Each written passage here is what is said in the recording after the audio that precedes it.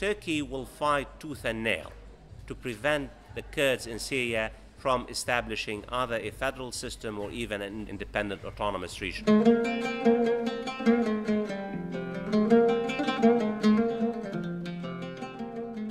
Well, we know that in northern Iraq, Kurdistan has become now a reality. You have a Kurdish entity.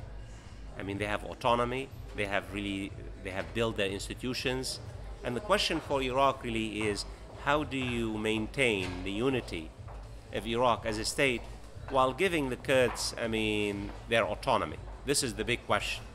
I don't think the Kurds in Syria will be able to establish a state of their own.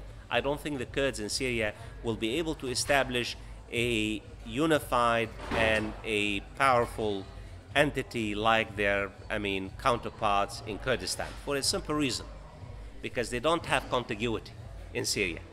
That the Kurds are not really concentrated in one area.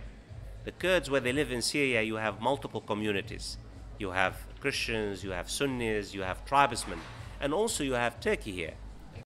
The Syrian Democratic Forces are largely made up of the Kurdish YPG, a group Turkey considers an affiliate of the Kurdistan Workers' Party, or PKK, which it deems a terrorist organization.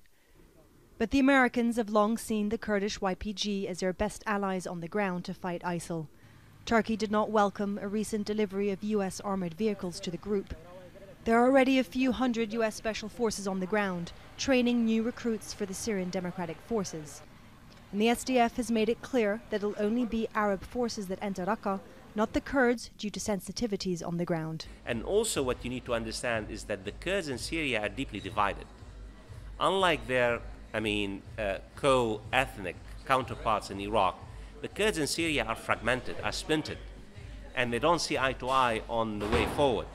So multiple variables work against the aspirations of the Kurds in Syria to establish an entity of their own.